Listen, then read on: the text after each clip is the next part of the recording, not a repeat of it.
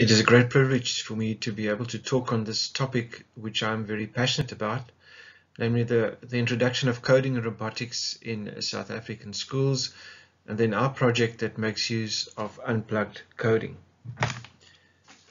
This project has been part of a 4-year collaboration between our university and colleagues in Namibia, Mozambique, and Germany, known as the YES project. As a professor in computer science who often interacts with the employers of our graduates, I'm very aware that there's a desperate shortage of software developers in South Africa and most of the world. COVID-19 has made this even worse, since there's a more ever-increasing need for new software. So our employers of our graduates are reporting that they're seeing an upward trend because of COVID for the need of software developers.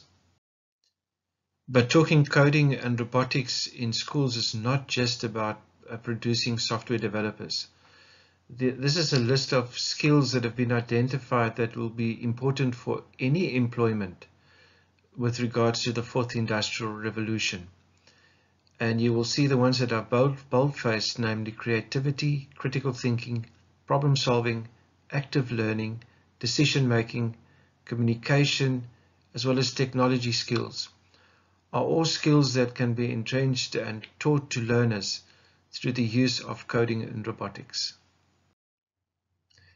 I think we are fortunate to have a president and some of his cabinet that understand the fourth industrial revolution and the skills needed to survive this revolution. Therefore, our government is really leading the way in introducing coding and robotics in schools and seeing the need for it. But in addressing this need for software developers and teaching coding in schools, there are a few realities that we need to be very aware of. The first is that 16,000 of the 25,000 schools in South Africa currently do not have computer laboratories.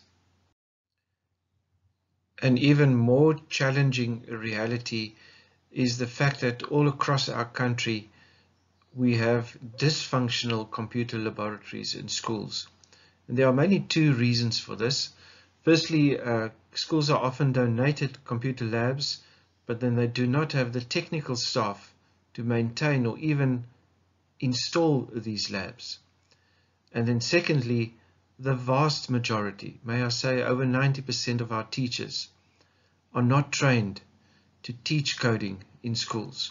And therefore we have all these labs in schools across the country that are never used. As I travel through especially rural areas but also urban areas, I often come across this concept of fear of missing out. I'm starting to call it anxiety of missing out, because learners, parents, teachers and headmasters watch the news, read the newspapers, and are very aware of the fourth industrial revolution, but they are also very aware of their own situation. So millions are scared that they would be missing out on the advantages of the fourth industrial revolution. Many of the tools that are suggested and often used regarding kids coding, like Scratch and Lego Mindstorms, are unfortunately not practical for the vast majority of our schools. First of all, a package like Scratch would need a computer lab, and often a connected computer lab, where some of these robots could cost you over close to 7,000 Rand per robot, and that would imply about 5 learners interacting with it. So these tools, although they are brilliant tools and very effective, are not relevant to many of our schools. In March 2021, the Department of Basic Education published the draft curriculum for coding and robotics from grade R to 9. When looking at this curriculum, it becomes clear that schools would be dependent on having computer laboratories and some other technologies to be able to implement the curriculum. We therefore unfortunately believe that this curriculum, as it is currently, will only widen the digital divide instead of addressing it. And for this reason, our project focuses on unplugged coding, which basically means coding without computers. Up till about 3 months ago, I honestly thought of this as the plan B for the schools that don't have computer labs. Until people have started talking to me, and especially a graduate that graduated 30 years ago, reminded me that in our student days, we often coded without computers. And then he also says that especially for primary school learners, it is probably better for them to be introduced to coding without sitting in front of a PC with blinking lights and all the other distractions. The other problem with having a computer lab is that it immediately excludes group work, where a very effective way of learning coding would be to work in groups. So we are saying unplugged coding is not plan B. It is plan A, even for the resourced school. A very important aspect related to coding and robotics is the concept of computational thinking or problem solving. Someone once said you cannot translate from English to French if you cannot speak English. What this implies is that there's no sense in teaching learners to code if they do not have the ability to problem solve. And problem solving activities are very much unplugged activities. So we see this as part of the bigger picture. At Excelsior Primary School here in Gqeberha, for example, the learners for the first few weeks of their coding club only had physical activities which taught them some problem-solving skills.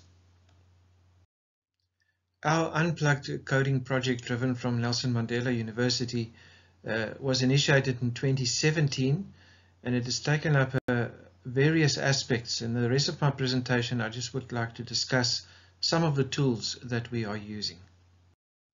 Our flagship project is the Tanks coding app, which was developed by Byron Batterson as a postgraduate project in 2017. The app has 35 levels in which the learners need to move a tank to a destination. The following video will explain how it works. So in this scenario, the tank needs to move backwards, turn left, and then move forward twice. So the learner packs out the code using the puzzle pieces, takes a photo of the code. When happy that it's the correct puzzle pieces that were recognized, you press yes and your tank moves. Using the tanks game, we can introduce basic coding concepts to learners, which includes the for and the while loop, for example. These are concepts that I would teach first years at university. It also supports nested coding constructs, and with that comes the concept of optimization, writing more efficient code. The Tanks app is supported by our Tanks School Kit, which contains 7 lesson plans developed by Kelly Bush from Hudson Park Primary in East London, and it also includes instructional videos and other resources, which empowers the school to start coding without the use of computers. A follow-up to the Tanks app is the Boats app, which is aimed at younger learners, foundation phase, grade R to grade 3, and it also has a boat moving around on a grid. The Boats app has an additional environmental focus, where learners are also introduced to facts about marine pollution as well as renewable energy. It is also supported by the Boats School Kit, which contains 10 lesson plans and covers topics for foundation phase like what is coding, sequencing, debugging, and some repeat constructs.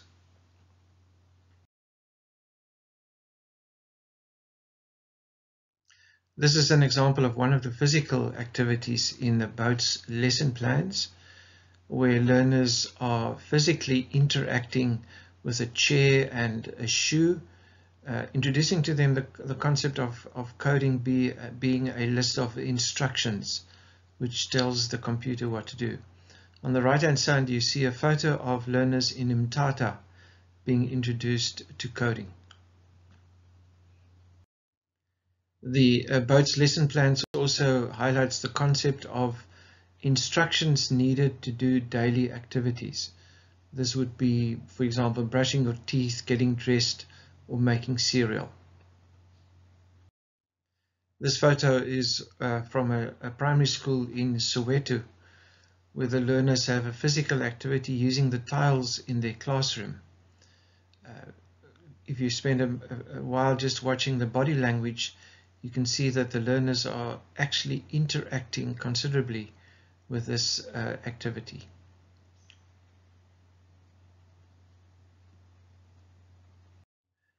The Boats app also supports what we call virtual coding tournaments, which have been very effective, especially during the COVID lockdown regulations, where learners could play from anywhere, mostly from home. They could play on their app and scores were submitted to a central database, and this way we could have tournaments with learners participating from across the country. Since April last year, we've probably had about 1,500 learners participating in various tournaments. Although we have not really had any problems in South Africa regarding the security theme of tanks, there is some sensitivity across Africa as well as in Europe, and consequently we've now developed the Rangers app, which has the same coding complexity but the theme of game poaching in Africa. And we really hope that this app will increase our footprint across the continent. While the players try to save the rhino from game poachers by catching them in a net, the game also provides critical information about and statistics about game poaching across the continent. As I mentioned earlier, computational thinking is critical when we're talking coding and robotics, and we've developed two sets of activities, one for foundation phase and one for the older learners, which is basically a compendium of various computational thinking activities which teachers can do in the classroom. Since the beginning of 2021, we have put in considerable effort to train teachers and other educators, people from NGOs or even staff from the Department of Basic Education. This has taken up various formats. We've had 14 physical workshops across the country, as well as various online workshops. In total, I guess we have reached close to 1,000 educators with these training workshops. For exercise number 2, the teachers have to move object A and B. The two objects must switch places, and for that to happen, the teachers have to write down the commands that control the robotic arm to move the objects. Let's see how to make this one. Yeah. And then we go up, and then we go to the right, down, we grab, and then we go up, and then we go left, and then that number 2 is speed. Now Prof is the robotic arm, and the teachers are the programmers.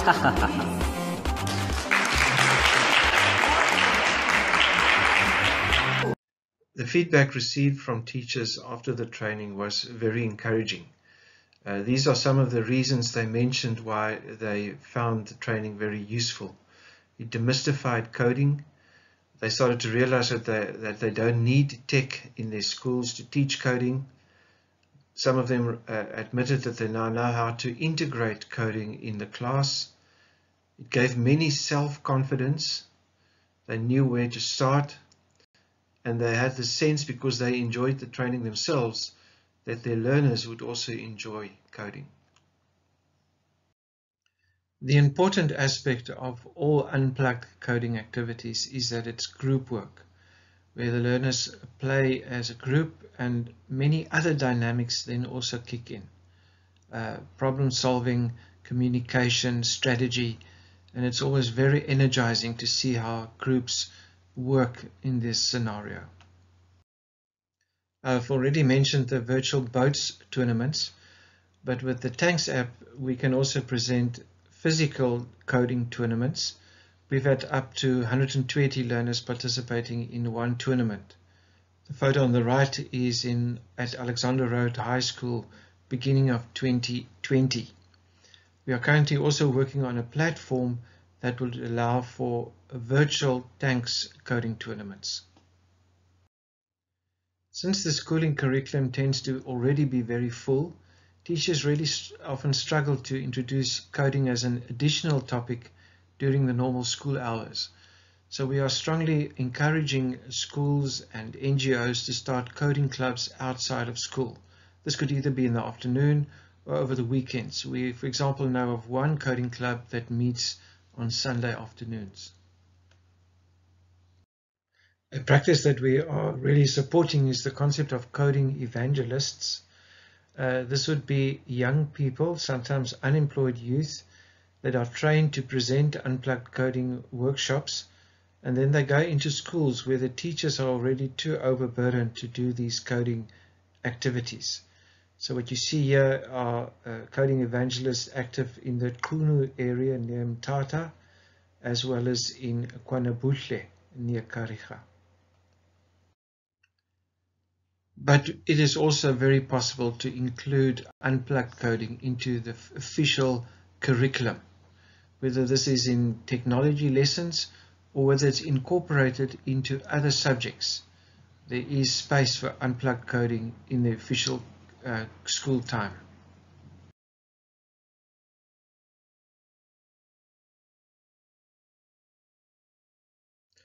A very important aspect of this project regarding its sustainability is the financing of the different toolkits.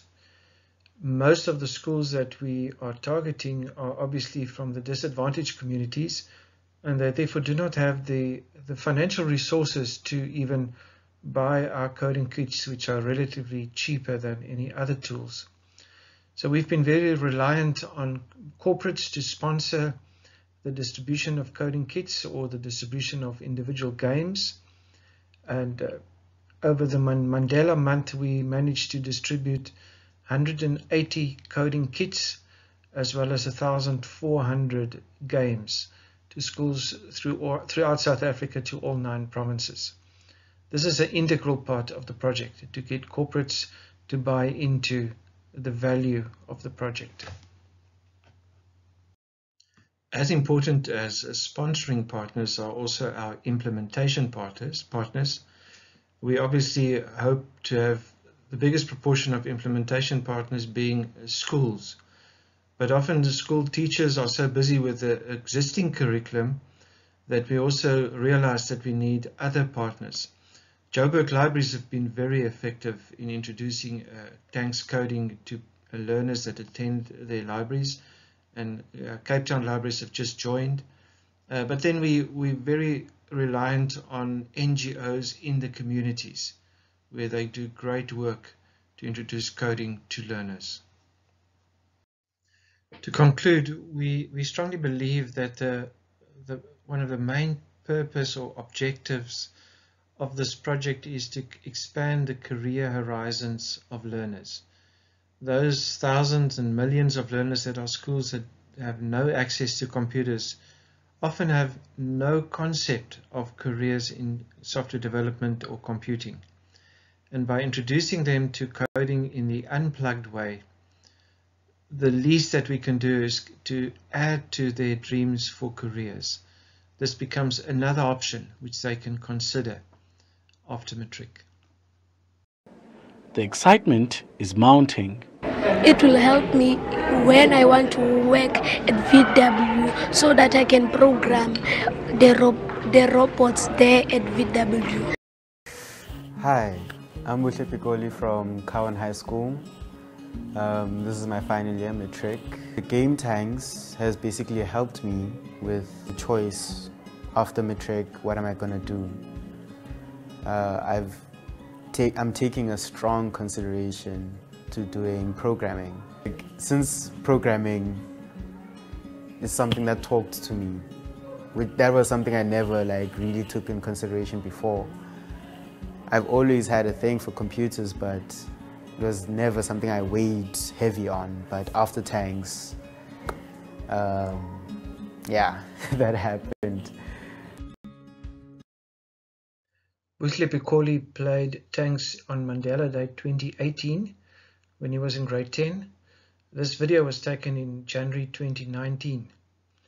He is now busy with his second year in Diploma of Software Development, and so far he's passed with mainly distinctions. So this kind of story makes us very excited. I'm now available for questions, and thank you very much for the privilege of sharing this with you.